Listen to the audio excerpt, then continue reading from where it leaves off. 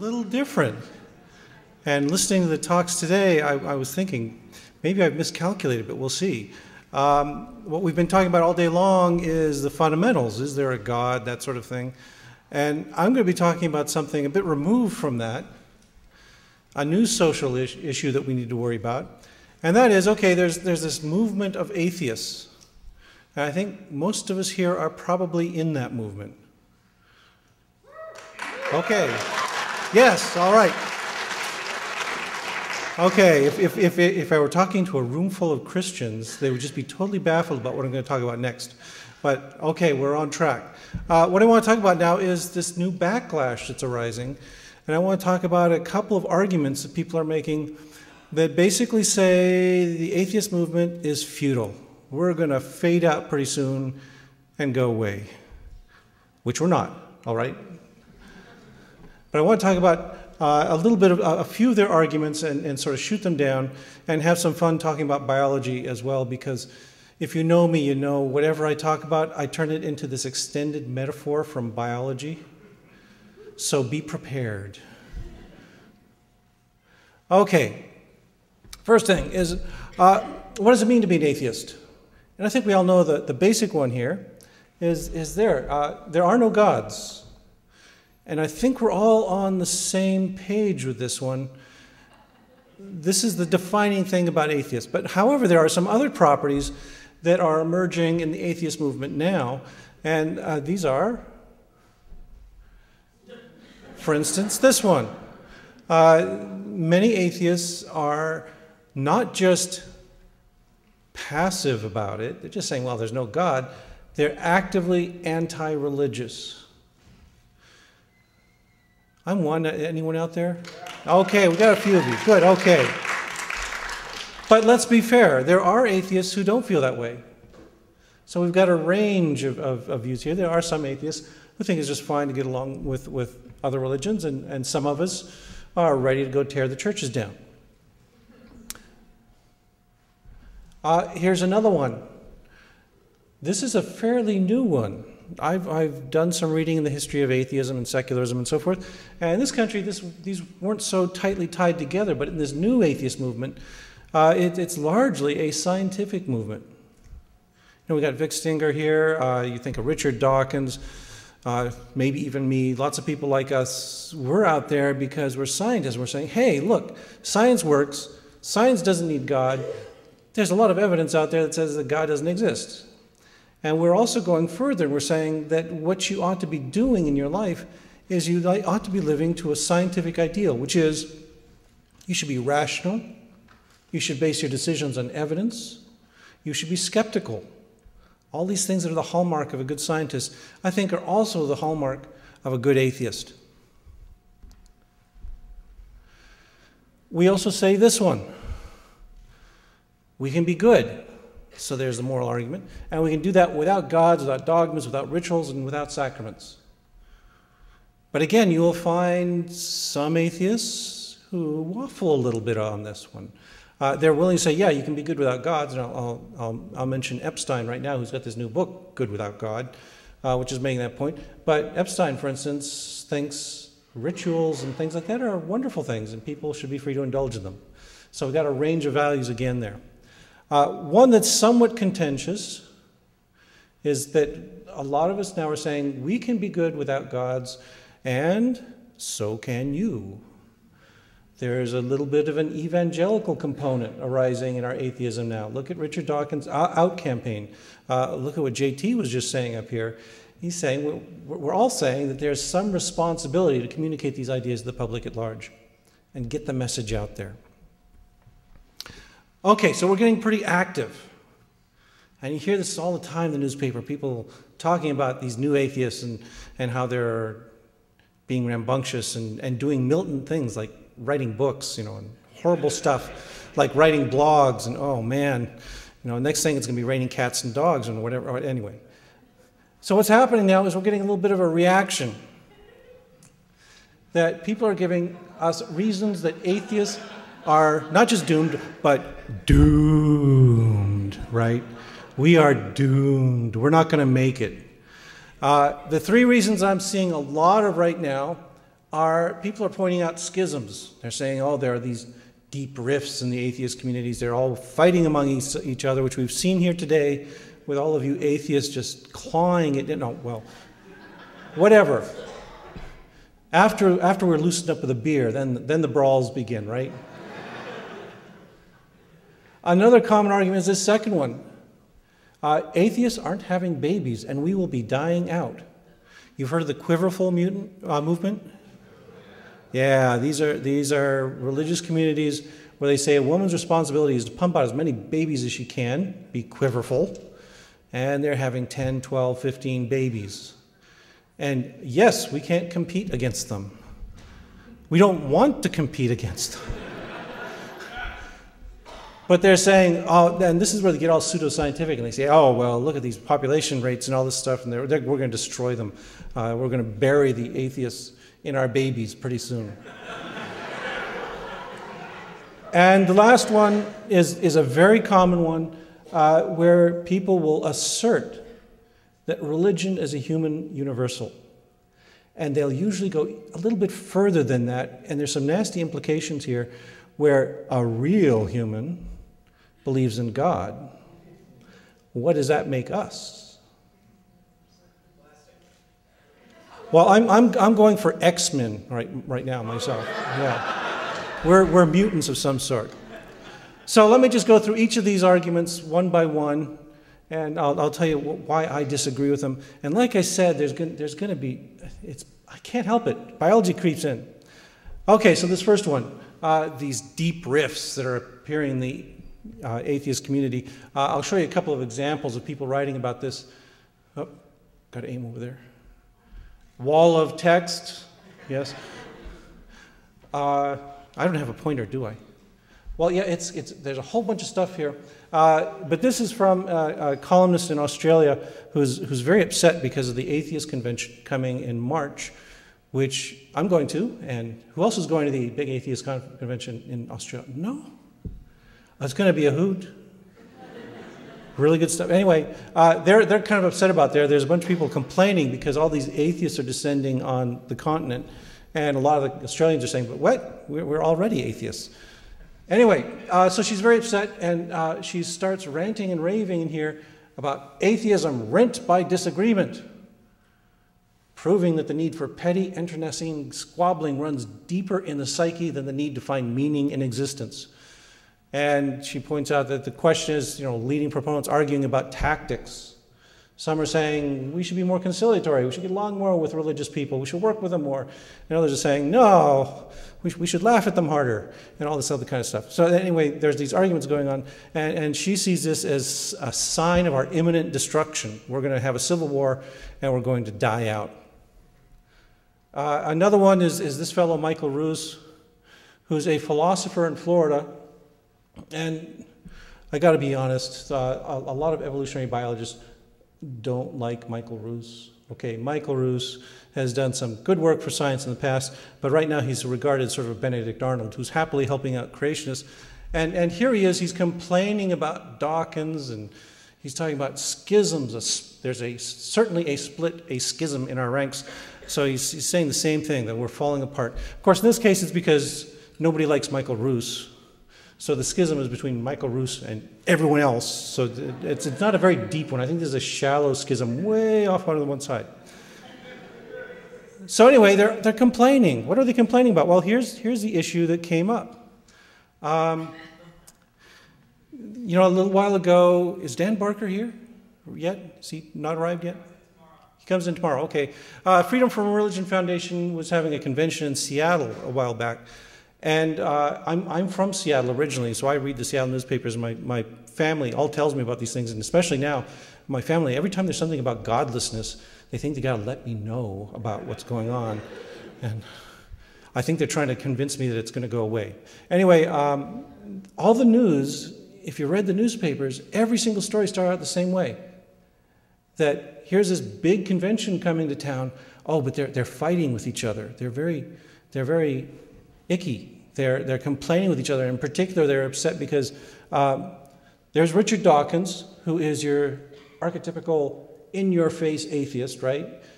Like me, we're proud to say we're atheists. We think you should be atheist too. We're all going to be arguing and in your face. And we think religion is stupid, et cetera, et cetera. This is Paul Kurtz, who's more diplomatic about it all. And lately he's been rather upset at the new atheists because he thinks the new atheists are just too abrasive. They're not going to make a dent in the culture because they're too rude and obnoxious. Which I disagree with, but no, he's a smart guy, so you got to listen to him carefully. So here are these two guys, they're fighting, and everyone's saying, well, this is signs of a deep rift in the atheist community. And I say no, because I look at these two guys, and this is what I see. I see a couple of dung beetles, and it's just fine. This is a dung beetle of the genus Onthophagus. These are very cool animals, and I'll tell you why, and it is relevant. Trust me, it may take a while to get there, but you'll see it's relevant. What's cool about these beetles is they have a very specific mating system where the males grow these gigantic horns, okay? They got this huge horn coming off of them, and they use them in mating battles. What they do is they corner a female who does not have a horn, and they convince her somehow that she is going to bear children for the male. And the male walls her off in a little burrow with a big, beautiful ball of dung, all of her own. And she's supposed to, and then every once in a while the male goes into the tunnel and inseminates the female, and she goes about her business of laying eggs on the ball of dung. Well, the problem with being a dung beetle is that there are other male dung beetles who want to do the same thing. So this dung beetle spends most of his time just outside the burrow guarding it in case other males come along. And when another male comes along, they have these battles where they lock the horns and they push and pull at each other and they try to flip the other guy over. It's spectacular wrestling matches, really fun to watch. But anyway, they go into these big battles, and the bigger your horn, the more likely you are to topple the other guy and win the fight and get to keep your girl. So that's what they do. Now, there's something else interesting going on in this population, though. Look, data. Oh, it's complicated again. Well, a couple of things are going on here. First of all, when you look at the population, you discover that there's two different kinds of males. There are the great big horned males that do the battles, and then there are these other males that are small, don't have the horns, and what they do instead is they wait until the big horny male is distracted at the burrow in a battle, and then they quickly duck into the tunnel, and they woo the female. I think they tell them they're beautiful and all this kind of thing. Come away with me, and boy, your ball of dung is beautifully maintained, and all these, tell them poetry and stuff like that the brute male usually doesn't. And they mate with them, and it's a very successful way to propagate their genes. The big males are called consort males because they maintain a consort. They're watching the burrows. The little males had a very good name that the scientists gave them, but they couldn't get it published. They were called sneaky fuckers. I know, it's a beautiful name. It tells you exactly what they're doing. But when you read the literature now, what you'll find is that they're called sneaker males. Not quite as punchy, but okay, it passes the censors. Now here's the other cool thing about these. They can do experiments on these beetles, and what you do is you catch the beetles when they're pupae, and you can force them to go down one path or the other. What you can do is you go into the hot wire, red hot wire, and you cauterize the little piece of tissue that gives rise to the horn. So that's what's done in these experiments. You take this poor beetle when it's a pupa, you go in there and you fry its little spot where it's going to make horns, and it makes no horn at all. And you think that's a terrible thing to do to the beetle, but it turns out they compensate beautifully, because what happens is if you get your horn chopped off, you grow giant testicles, which is what's illustrated in this particular graph, that your testicle size goes ballooning upwards, which I think is impressive. That's real developmental biology. They can also do the converse experiment. That is, and this is even crueler, you go into these pupae and you can take that same wire and you burn out the little patch of tissue that gives rise to the gonads, so they make no testes. But when they pupate, they grow these enormous horns instead. You know this phenomenon. If you've been on the driveway and you see the big SUVs driving by, there is a perfect inverse correlation, okay? So anyway, this is a really cool example of diverse strategies with biology adapting in different ways to support these different strategies. And both strategies work effectively in propagating the species. Here's another example. I know it's kind of hard to see. These are cuttlefish. And they're doing sort of the same thing. And it's even harder for me to see from here. Look at the top panel, and there's a C there. That's a consort male. Okay, so that's a male cuttlefish. He's facing off there to the left, and he's rearing up his tentacles in a threat display. He's being very aggressive.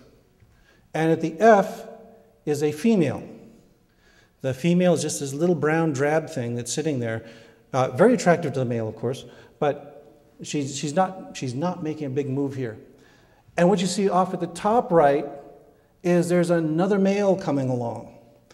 The cuttlefish don't make horns. Instead, they put on these colorful threat displays and wave tentacles around and everything. So there's a male coming up from the top right down there, and the C male is busy flaring his tentacles to scare him off. Down there in the bottom left, where it says M, that's another male. But what he's done is he's switched on the female coloration.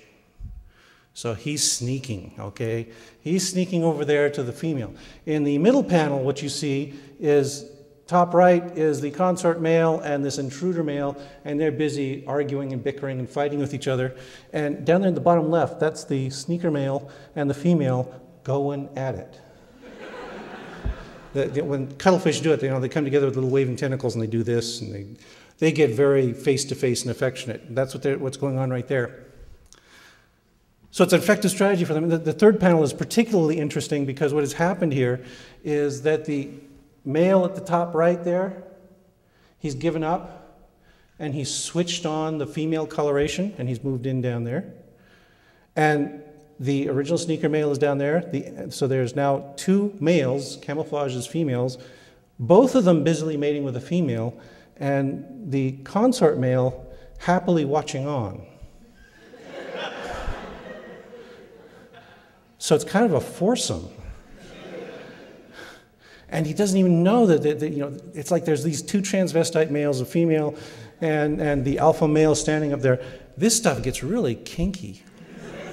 And it gets even kinkier because it turns out one of the drawbacks of doing this is you may think you're really clever acting as a sneaker male, dressing up as a female and going in and mating. The camouflage is so good that sometimes Mr. C over there will plant a nice hectocodal arm in your mantle and inseminate you. So this is just a warning of the hazards of this sort of thing. Okay, but my point is this. Diverse strategies are wonderful. It's how these species go at it. The kink is high in the universe out there, and that's good. So, here are these two guys. And I look at these, and like I say, dung beetles, cuttlefish, I don't care. This is what they are.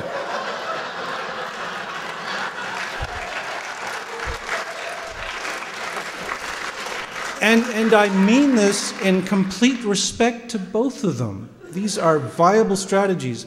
So when we see this going on, when we see these people in our movement battling it out and arguing about how to do it, which way we should go, this is not a sign that we're in crisis. This is a sign of strength.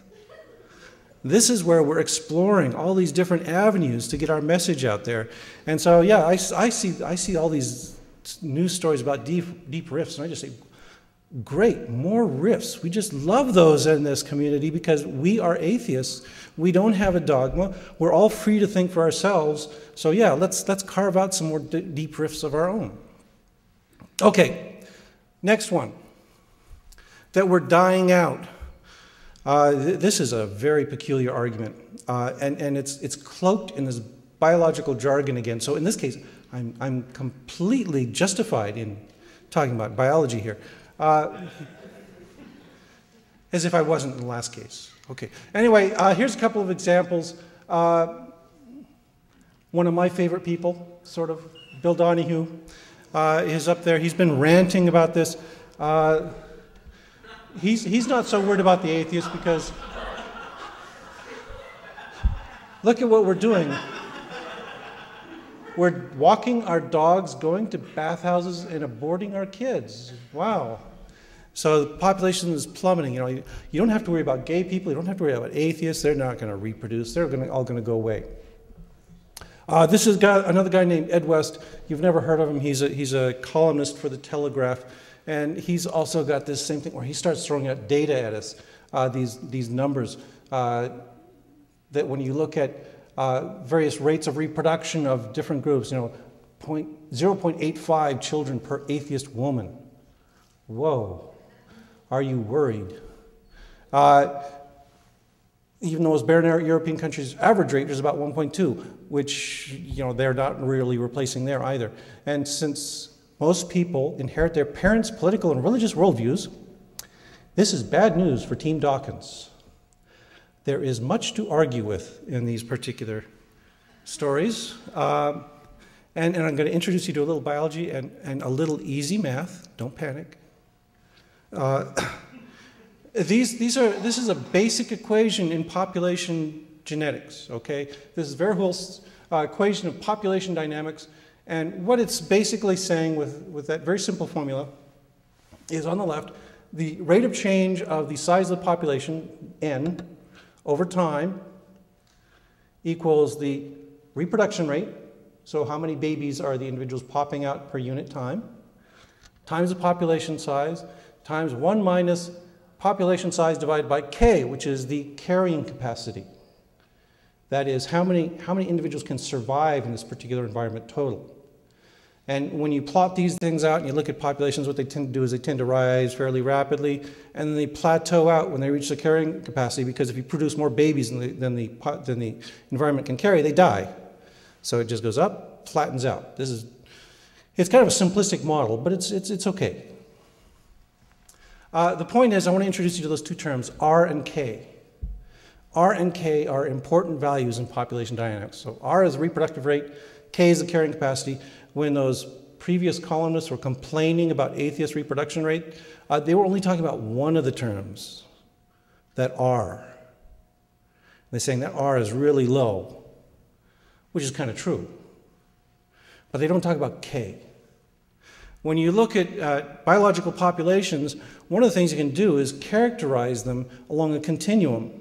You can talk about R-selected and K-selected species. So R-selected species tend to be small, very fecund. They mature very rapidly. They have a short generation time. They thrive in extremely unstable environments because they can exploit new environments fairly rapidly. And they die at high rates. This is not an entirely desirable sort of scheme to live in if you're a human being. K-selected species, on the other hand, tend to be large animals. They tend to be long-lived. They tend to have fewer offspring. So the R tends to be smaller. They have a large parental investment. These are animal species who do not just simply kick the baby out once it's born and tell it to go fend for itself. They may keep it in the den for a while. They may feed it for a long time. They may, in the nest, whatever, and take care of it for a good long time. They tend to be found in stable populations near the carrying capacity. Stability and certainty versus uncertainty, instability is basically the dilemma you're dealing with here. So what are some examples of R-selected species? There's a couple. This is Missouri. You guys don't have an ocean here, I hear. If you ever get to the ocean, I've seen this a few times. It's spectacular. You find echinoderms, things like sea urchins and sea stars and sand dollars and so forth. They live in these big shoals along the shore. And what they do to avoid excessive predation during periods of reproduction is they all coordinate and they reproduce at exactly the same time, which in the case of a sea urchin means spewing out clouds of sperm from the male and clouds of eggs from the female all at once. And it's beautiful to see because the ocean will just turn white with sperm and eggs everywhere. I don't recommend swimming if it feels kind of icky. But anyway, they're dumping all this stuff out there. And that's an example of R-selected where you're just spewing out tons and tons of babies that you're not going to care about once they're done. Sea urchins have zero parental investment, no reproductive care at all after they produce the egg. And of course, the classic example is the cockroach. Now, when those columnists are complaining about R being too low, what they're basically saying, what I hear them saying is, we should be more like cockroaches. That's our human destiny. You know, and what's that show? The show with the John and something. Well, John and Kate plus 8. I haven't been able to watch that because I think of marine invertebrates when I'm watching this show. That's what their lifestyle is becoming. This is not desirable, not to us. We are not an R-selected species. We are a K-selected species. We're like these big, majestic, beautiful animals, elephants and whales. Classic K-selected species. This is the life we want to live, right? So, you know, this argument that we're not reproducing fast enough, it's bogus. It's because this is our chosen strategy. That what we ideally want to do is instead of having 15 kids, we want to have maybe 1 or 2 kids and do a really good job raising them and get them off to a good college, get them off to a good start. That's our strategy, and I think it's a good one. The arguments against us, the other place where we find these arguments, there's a couple of places. One thing is that these same arguments were made at the turn of the century in favor of eugenics. That people were saying, well, the morons are reproducing faster than the Presbyterians, and we've got to do something about this. We've got to reinforce this. We've got to correct against it. The interesting thing is that back then they were complaining about how it was so terrible that the morons are reproducing at such a phenomenal rate and outgunning the wealthy, liberal, smart people. And nowadays things have reversed, and the Christians are willingly putting themselves in the place of the morons in that particular argument, which is kind of revealing. But the other place where you hear a lot of it is with gay people.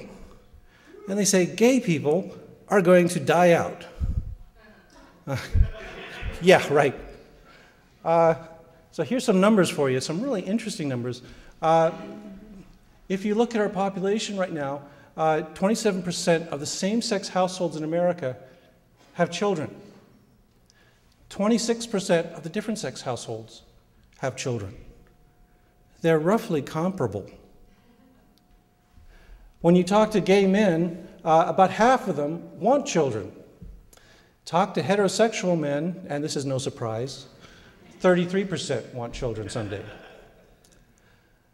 And this isn't the creepy kind of want children. This is, you know, good, healthy, I want to bring up children and raise them well and raise them in my values sort of way.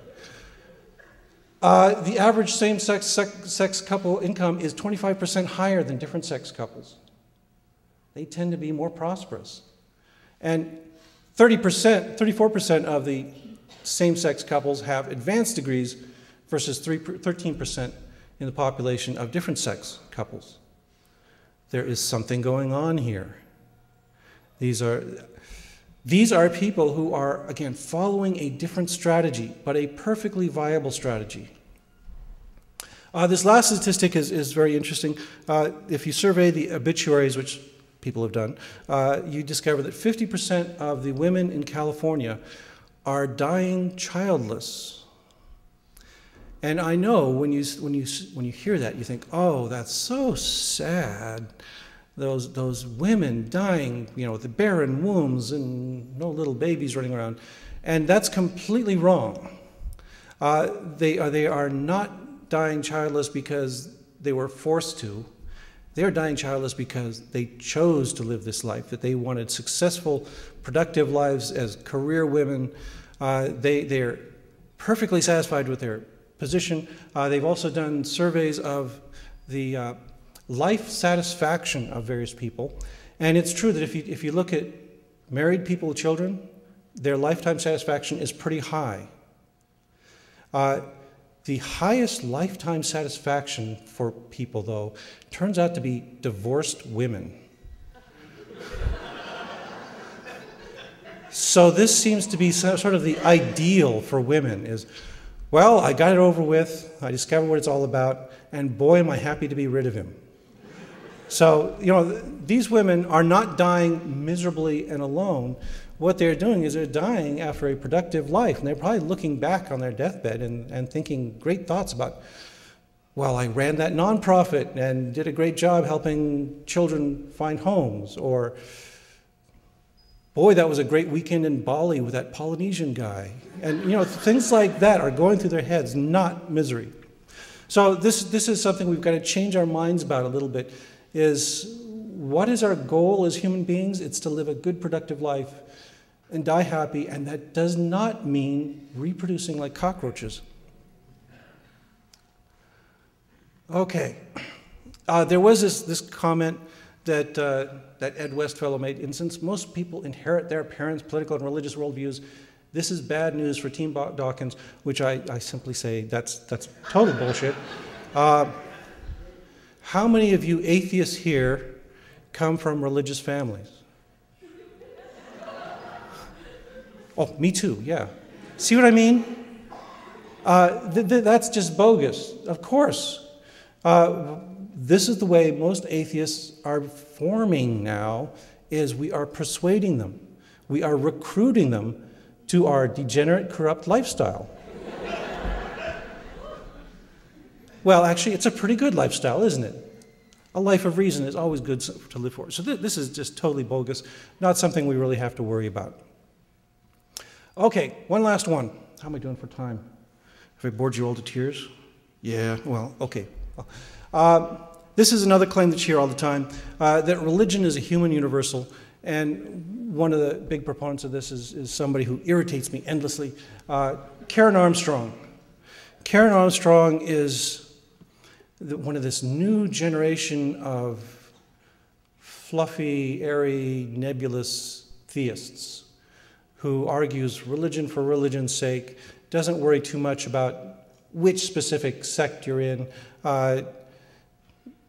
isn't even concerned that existence is a necessary quality of a God. Okay, you can believe in a God who is so all-powerful that he doesn't even exist. And obviously, if you've got a God who doesn't exist and yet he created the world, he's much more powerful than the God that does exist and created the world. He's operating on a handicap, right? Anyway, so she's again, it's a wall of text. Don't worry about all the text. But it's just her arguing, well, that what the atheists are doing is they're denying their human nature, that this galls me when they say things like this.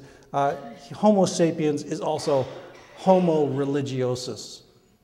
No, he's not. I mean, look at you guys. There's this whole crowd of people here, including me. We're not religious. Again, are we being excluded from the human race here? This is, again, complete nonsense. This is just not the way it works. And then, of course, it goes on to argue that God isn't going anywhere. And I think among all of us atheists here, we'd agree, yeah, God has gone somewhere. He's gone to the great garbage bin in the sky. We're getting rid of God. So yeah, he's going away. Here's another one. This one just came out last Sunday, and I've been meaning to write it up on the blog just because it is so amazingly wrong. This is Nicholas Wade. He's a science columnist for the New York Times. And it's amazing because not only is he letting his religious biases show through here, but he's getting evolutionary biology all wrong. What does he say here? He says, well, this is in reference to he's describing some research that was done in the Middle East, I think it was Middle East, where they're excavating these sites and discovering temples and so forth, and they're old temples. And therefore, what this says is it's pointing the way to a new perspective. There's nothing new in what he says here, that seeks to explain why religious behavior has occurred in societies at every stage of the development of the world and so forth. He says here, religion has the hallmarks of an evolved behavior, meaning that it exists because it was favored by natural selection. Are there any biologists here? No. I mean, I'm the only one that's puking at this? This is not true. This is completely wrong. that it is not, that what we have here is a behavior. It's not yet determined whether it's purely cultural and kind of soft, or whether it's evolved and actually has a biological component. So that's up in the air. We don't know that for sure. And the other thing, of course, is that that is not the proper definition. If you've got an evolved behavior, it is not necessarily because it was selected for. This is what we call the pan-adaptationist view. It's pretty false, all right? It's just not right. So here he is making this completely fallacious argument for here. And he's saying, here, it is universal because it was wired into our neural circuitry. This is a fallacy called begging the question, okay? He has not shown any evidence that religion is wired into our neural circuitry. There is no such evidence. There are millions of satisfied atheists out there who do not practice religion and do not feel a deficit. So this is completely false. And he goes on to say, for atheists, it's not a particularly welcome thought that religion evolved because it conferred essential benefits on early human societies and their successors. If religion is a life belt, it's hard to portray it as useless. Again, multiple errors here. For one thing, if you talk to the scientists who study the evolution of religion, this is a fairly common view that religion has had some selective benefit to the societies that have it. That's why it's all over the place. It promotes things like tribal cohesion and so forth. It helps with organization. It may motivate people to do horrible things like go to war with their neighbors, which may in some cases be beneficial. So there are people who argue that it does have benefits, so we're not at all deterred by this. You can also look at people like Richard Dawkins, who's kind of the arch-atheist, the in-your-face atheist I pointed out earlier, and he has actually made this argument that religion does seem to confer some benefits, that it seems to be in particular a side effect of some beneficial traits of the human mind. So this is just lie. If religion is a life blade, it's hard to portray it as useless. No, I can portray anything as useless. It's pretty easy to do. Because, for instance, if evolution evolved as a helpful aid in a society, that doesn't necessarily mean that it's a helpful aid now. And it's pretty easy, as JT has just done a little bit ago, argue that it's getting in the way of getting things done in society now. Okay, I'll just close here. One thing I want to, and this is on a fairly positive note, that there are all these people that are saying that we're doomed, that atheism is going to go away, and their arguments are false. Is there good reason, though, to think that atheism will continue to boom, that we're going to grow atheism? It's not taking Richard Carrier's books and forcing them on them, although you can do that. That's okay, right? Perfectly acceptable. What seems to be more important, as Gregory Paul and Phil Zuckerman say here, is that atheism flourishes when society is stable, when you've got the luxury of being educated, when you can be fairly confident that the future is good, that you don't have that kind of uncertainty. They might force you to get down on your knees and beg God for help because everything's falling apart. What we really have to do as atheists to spread the good word of atheism, and Harris would agree with me on this, is that what we have to do is work as human beings, as members of our society, to promote all those good values in addition to not going to church. And that's what's eventually going to bring more and more people over to our side. Okay, I'll stop there and answer any questions until we get hauled out of here.